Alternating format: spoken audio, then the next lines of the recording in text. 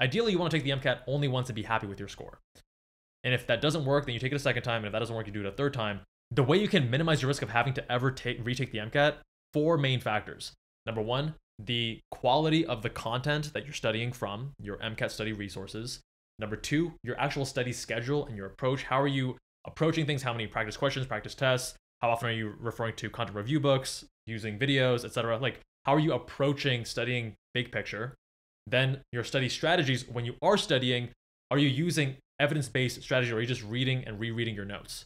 Or are you actually doing active learning, spaced repetition, active recall, desirable difficulties, interleaving, all the things that we talk about and use with our Med School Insiders MCAT course and with MEM. And then number 4, your test-taking strategies.